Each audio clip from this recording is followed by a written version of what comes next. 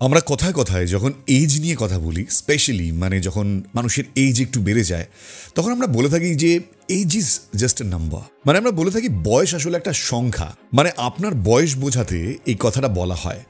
বেশিরভাগ ক্ষেত্রে দেখবেন যখন মানুষের বয়সটা বাড়তে থাকে তখন এটা একটা সান্ত্বনা পুরস্কার হিসেবে কাজ করে। কিন্তু বয়স সংখ্যা নয়। আমি যদি বলি বয়স সংখ্যা নয়, বয়স আসলে সময়, তাহলে কেমন হয়? আপনি বলবেন কি বলছেন যা তা, বয়স সময় কি করে হতে পারে? এক্স্যাক্টলি আজকের ভিডিওর মধ্যে দিয়ে আপনাদের এটাই প্রমাণ তো করবই, বাট বেশ কিছু থিওরি দেব যা থেকে আপনারা একটু হলেও চমকাতে পারেন। যারা জানেন তারা চমকাবেন না, বাট আপনার কোথাও একটা কনসেপশন যেটা রয়েছে সেটা বদলাতে পারে। দেখুন, বয়স আসলে একটা সংখ্যা ডেফিনেটলি, আবার বয়স সংখ্যা নয় এটাও ঠিক। আপনি ভাবছেন যে কি বলছি উল্টোপাল্টা, দাঁড়ান পরিষ্কার করে বোঝাই। ধরুন একটা 25 বছর বয়সী কোনো যুবক আপনাকে বলছে যে আপনার 50 বছর বয়স হয়ে গিয়েছে, আপনি তো বুড়ো হয়ে গিয়েছেন। ডোন্ট মাইন্ড, কিছু মনে করবেন না, still age is just a number, relax, চিল। কিন্তু বিজ্ঞান এখানেই ভুল প্রমাণ করেছে যে বয়সকে আমরা সংখ্যারূপে বিবেচনা করছি সেটা আপনার নিরিখে বেশি বা কম হতে পারে, সেটা শুধুমাত্র পৃথিবীর নিয়মে। কিন্তু পৃথিবীর বাইরের নিয়মে এই যে সংখ্যাটা, এটা অন্য কিছু হতে পারে। আপনি কনফিউজড, আবারও বুঝতে পারছেন না? আমার আজকের এই ভিডিও যদি আপনি পরিষ্কার পুরোটা শোনেন তাহলে বুঝতে পারবেন যে আমি কেন বলছি যে বয়স আসলে সংখ্যা নয়। বয়স হচ্ছে টাইম, সময়, যা আপনার উপর দিয়ে বয়ে চলেছে। সময় আপনার উপর দিয়ে ঠিক যেভাবে বয়ে চলবে আপনার বয়স সেটাই হবে। আপনার শরীরের বয়সের কথা বলছি মশাই, আপনার উপর দিয়ে বয়ে চলা মানে বছরের কথা বলছি না। এমনও হতে পারে আপনার ওপর থেকে বছরের পর বছর বয়ে যাবে, কিন্তু আপনার শরীরের সময় অতটা পরিবর্তন হবে না। আপনি বলছেন কিভাবে? দেখুন, বিজ্ঞান এখানেই অনেকটা এগিয়ে গিয়েছে। বিজ্ঞান এই বিষয় নিয়ে এতটাই এগিয়ে গিয়েছে, আর এই ধারণা আমাদের মধ্যে আজ থেকে বহু বছর আগে, 100 বছরেরও বেশি সময় আগে দিয়ে গিয়েছিলেন অ্যালবার্ট আইনস্টাইন। তিনি তার থিওরি অফ রিলেটিভিটিতে পরিষ্কার করেছিলেন এমন কিছু তথ্য বা তত্ত্ব যা আজকের দিনে দাঁড়িয়ে পসিবল কিনা জানি না, বাট আপনি ভুল কিন্তু কখনোই বলতে পারবেন না। তো চলুন আজকের বিষয়ে ঢুকে পরিষ্কার করে আপনাকে বোঝাই যে কেন বয়স কোনো সংখ্যা নয়। 2014-এর রিলিজ করা ইন্টারস্টেলার আপনারা ডেফিনেটলি দেখেছেন, ক্রিস্টোফার নোলান। ইন্টারস্টেলার এমন একটা মুভি, যারা সায়েন্স ফিকশন ভালোবাসেন বা সায়েন্সের এমন কিছু ডেপথে গিয়ে কোনো কিছু দেখতে চান, সেখানে ইন্টারস্টেলার অনেকের কাছে এই কারণে ফেভারিট, কারণ ইন্টারস্টেলারে যেটা দেখানো হয়েছে সেটা হতে পারে একটা এক্সটেন্ট পর্যন্ত কাল্পনিক, বাট কোথাও কিন্তু ফিজিক্সকে এদিক ওদিক করেনি। ফিজিক্সের তত্ত্ব, ফিজিক্সের থিওরি যদি আপনি মানেন তাহলে এটা ইম্পসিবল, এটা আপনি বলতে পারেন না। যখন বললাম যে চলুন তাহলে একটু বিষয়টা একটু বিস্তারিতভাবে জানাই, তাহলে বিস্তারিতভাবেই চলুন জানাই। আপনার বয়স বাড়ছে মানে আপনি কি বুঝতে পারছেন? মানে আপনার দাড়ি চুল সাদা হতে শুরু করেছে, গ্রে হতে শুরু করেছে, আপনার শরীরটা, চামড়াটা আস্তে আস্তে কুঁচকে যাচ্ছে, আপনি অনেক বেশি আগের থেকে সেই চনমনে ব্যাপারটা আপনার মধ্যে নেই, আপনি বেসিক্যালি অনেক বেশি দুর্বল হচ্ছেন, আপনার শরীরে অনেক বেশি ক্ষয় হতে শুরু করেছে, আপনি শেষের পথে হাঁটতে শুরু করেছেন। এটাকেই ইন জেনারেলি আমরা বয়স বলে থাকি, মানে আমরা বৃদ্ধ হচ্ছি। আর সেখানে নাম্বার একটা অদ্ভুত গেম প্লে করে, মানে আফটার 40s and 50s আমাদের একটা ইন্ডিকেশন দেওয়া শুরু করে যে উই আর গেটিং ওল্ড। আজকের ভিডিওর মধ্যে দিয়ে এটাই আপনাদের সামনে তুলে আনবো যে এই যে নাম্বারটা 40, 50 and 60, এটিও হতে পারে এটা জাস্ট এই পৃথিবীর নিরিখে। পৃথিবীর বাইরে গেলে এই সংখ্যাটা ম্যাটারই করে না। কিভাবে? ধরুন এই যে ইন্টারস্টেলার, এর কথাটা কেন বললাম, কারণ ইন্টারস্টেলারে যে স্টোরিটা দেখানো হয়েছিল সেখানে পরিষ্কার করে এমন কিছু জিনিস তুলে ধরা হয়েছিল যা ভীষণ ইন্টারেস্টিং। আপনারা যারা দেখেছেন তারা তো জানেনই, আর যারা দেখেননি তাদের জন্য বলবো, ইন্টারস্টেলারে যেটা দেখানো হয়েছিল সেই হিসেবে যদি ধরুন আপনি পৃথিবীর বাইরে এমন কোনো গ্রহে পৌঁছে গেলেন যেটা কোনো ব্ল্যাক হোলের খুব কাছাকাছি রয়েছে। মানে ব্ল্যাক হোল মানে আমাদের পৃথিবী থেকে অনেক দূরে, কয়েক লক্ষ কোটি আলোকবর্ষ দূরে। মানুষ এখনো পর্যন্ত সেই দূরত্বে যেতে পারেনি, ইভেন মানুষ চাঁদে পা রেখেছে, তার বেশি দূর অব্দি যেতে পারেনি। কিন্তু যদি সম্ভবপর সেটা হয় তাহলে ফিজিক্সের থিওরি বলে ব্ল্যাক হোল মানে যেখানে কৃষ্ণ গহ্বর, যাকে আমরা বাংলায় বলি, যেখানে গ্র্যাভিটেশনাল ফোর্স অনেক বেশি। তো ফিজিক্সের এই যে থিওরি অফ রিলেটিভিটি, যেটা অ্যালবার্ট আইনস্টাইন আবিষ্কার করেছিলেন, সেখানে কি বলা হচ্ছে, গ্র্যাভিটেশনাল ফোর্স যত বেশি হবে, মানে মাধ্যাকর্ষণ শক্তি, অ্যাকচুয়ালি এটা আপনাদের মাঝখানে একটু বলে নিই, বিজ্ঞান ঢোকাতে চাইছি না বাট স্টিল বলে নিই, এই যে গ্র্যাভিটেশনাল ফোর্স আমরা অ্যালবার্ট আইনস্টাইনের আগে পর্যন্ত জেনে আসতাম এটা একটা কোনো শক্তি, এটা বল, বাট নো, অ্যালবার্ট আইনস্টাইন প্রমাণ করেছিলেন যে স্যার আইজাক নিউটন ভুল, এটা কোনো গ্র্যাভিটেশনাল ফোর্স মানে একে অপরকে আকর্ষণ করা নয়, এটা হচ্ছে আমাদের যে স্পেস সারফেস রয়েছে সেটার মধ্যে কার্ভেচার মানে স্পেস সারফেসে কার্ভেচার তৈরি হচ্ছে, দ্যাটস ওয়াই এই ধরনের গ্র্যাভিটেশনাল ফোর্সেস তৈরি হয়। ধরুন আপনার বাড়িতে আপনার বিছানার উপর যে গদি থাকে সেই গদির উপর যদি একটা বিশাল বড় লোহার বল বসিয়ে দেন তাহলে কি হবে? দেবে যাবে, গর্ত হয়ে যাবে। সেই গর্তটাই অ্যাকচুয়ালি এটাকেই বলা হচ্ছে স্পেস কার্ভ। স্পেস টাইম কার্ভের খেলাই হচ্ছে এই গোটা পৃথিবীর বিভিন্ন রহস্যকে নতুন করে খুলে দিয়েছে।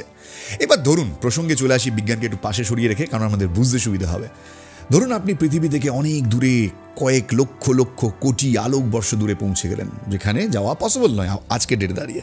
স্পেসশিপে করে এমন একটা জায়গায় গেলেন সেখানে কোনো একটি বিশাল বড় কৃষ্ণগহ্বর, সেই কৃষ্ণগহ্বরের সামনে থাকা কোনো একটি গ্রহ যার গ্র্যাভিটেশনাল ফোর্স অনেক বেশি, সেখানে পৌঁছে গেলেন।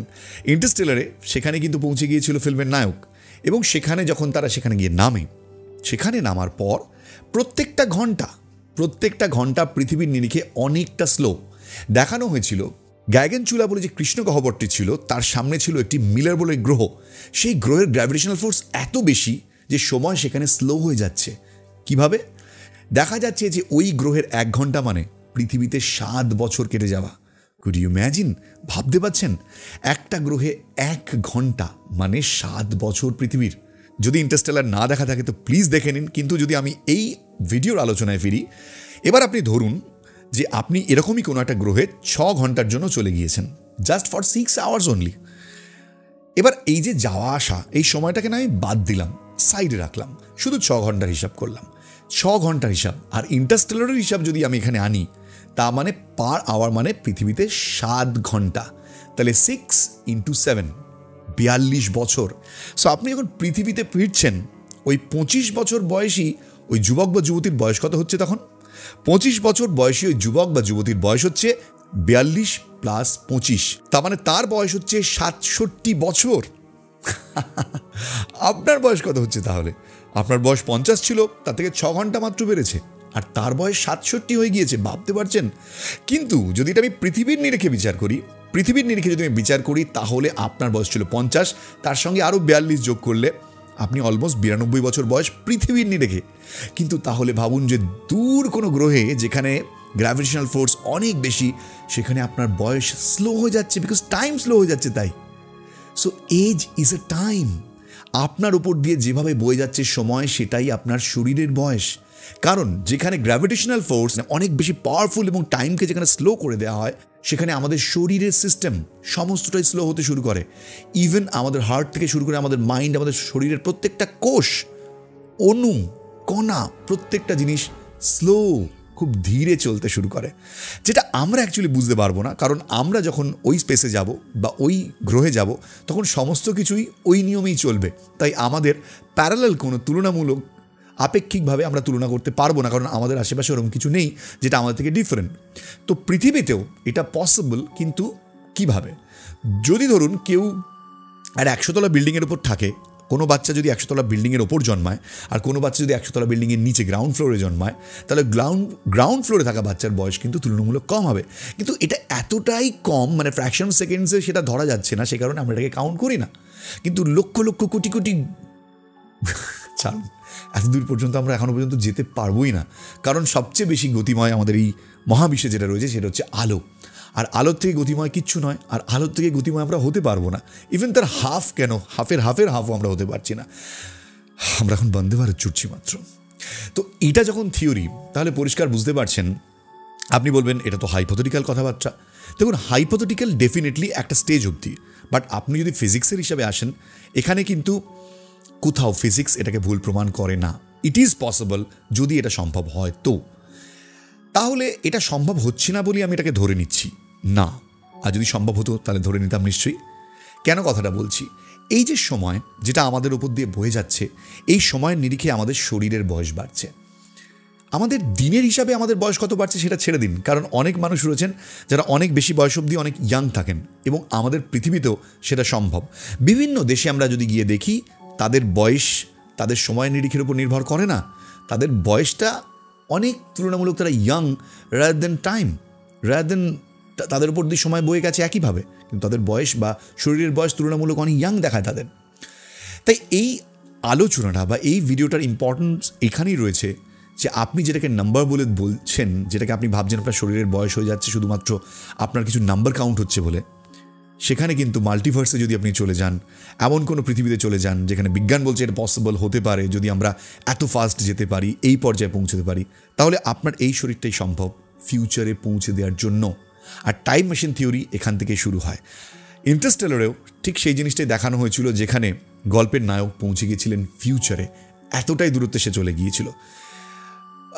তো এই থিওরিগুলো যাই হোক না কেন, আমি একটা বিষয় আজকে আপনি বলতে পারেন যে এটা নিয়ে আমি আলোচনা করছি কেন, কারণ এই সমস্ত কিছুটাই আমাদের পৃথিবীর নিরিখে আমি আলোচনা করলাম। পৃথিবীর নিরিখে বয়স বাড়ে, মানুষের মৃত্যু হয়, আবার নতুন প্রাণের জন্ম হয়। দেখুন, কিছুক্ষণ আগে কৃষ্ণগহ্বর বা ব্ল্যাক হোলের কথা বলছিলাম। ব্ল্যাক হোল এমন একটা থিওরি, যেই থিওরির উপর বেস করে গোটা পৃথিবীর সৃষ্টি হয়েছে।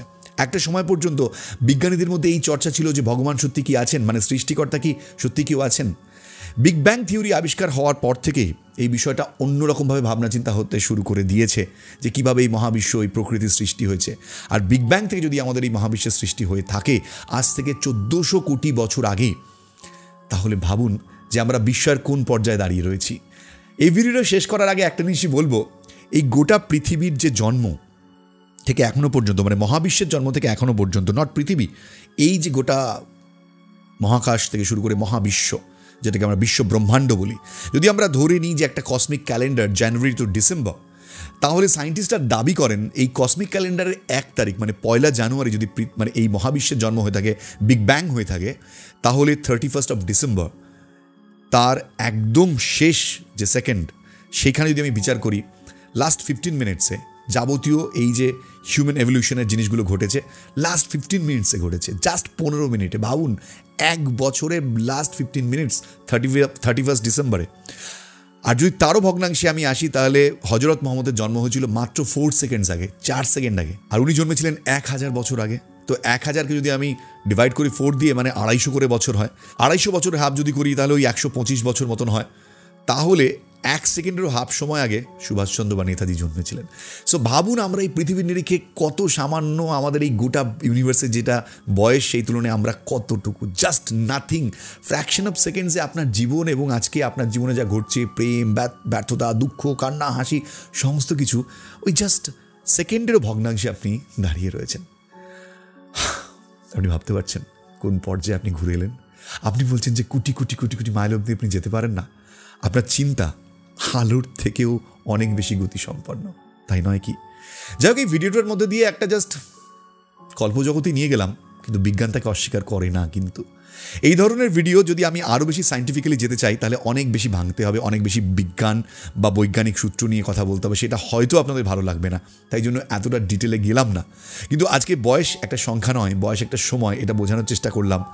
সময় শুধুমাত্র এজ নয়, সময় ইটস এ লাইফ, যা আবারও বলছি আমার আপনার উপর দিয়ে বয়ে যাচ্ছে। সেটা হলো টাইম, টাইম অ্যান্ড টাইম। এই জীবনটাও ইভেন ওই টাইমেরই বশবর্তী। বিজ্ঞান একটা সময় পর্যন্ত স্পেস অ্যান্ড টাইমকে আলাদাভাবে দেখতো, কিন্তু এখন আর স্পেস আর টাইমকে আলাদাভাবে দেখা হয় না। সময় কোথাও এতটাই গুরুত্বপূর্ণ, সেটা বুঝতে পারলেন আজকে আমার ভিডিওর মধ্যে দিয়ে। আপনি প্লিজ কমেন্টে লিখে জানাবেন আপনার যদি কোনো মনে প্রশ্ন থাকে, এবং প্লিজ আপনি জানাতে ভুলবেন না আপনার ভিডিওটা কেমন লাগলো। এই ধরনের ভিডিও আপনি আরও ডিটেলে দেখতে চান কিনা, সেটাও আমাকে লিখে জানাতে পারেন। দেখা হবে আবার একটা নতুন ভিডিওতে। আর ভিডিওটা ভালো লাগলে প্লিজ প্রচুর মানুষের সঙ্গে, প্রচুর বন্ধু বান্ধব, আপনার পরিচিতদের সঙ্গে আপনি শেয়ার করতে ভুলবেন না। সো দেখা হলে না, তার আগে ইউটিউবে দেখলে সাবস্ক্রাইব করবেন, আর ফেসবুকে দেখলে প্লিজ একটা লাইক বা ফলো করে চলে যাবেন। দেখা তো হবেই নতুন ভিডিওতে। আপাতত টাটা, বাই বাই।